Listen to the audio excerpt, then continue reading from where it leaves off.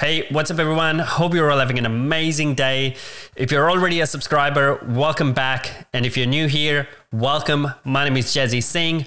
I'm an accountant turned management consultant specializing in business development and fast growth. Before we get started, I have a quick message for you all. I've noticed out of everyone who watches these videos, 92% of you are not subscribed. If you get any value out of this content, please consider subscribing. And if you like this video, a thumbs up would be amazing. Welcome to Tech in 10.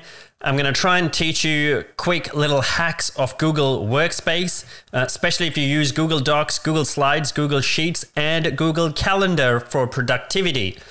If you use Google Calendar and you want to create a new event, you can just go cal.new. And that will open a new calendar entry for you. And you can just create your event here.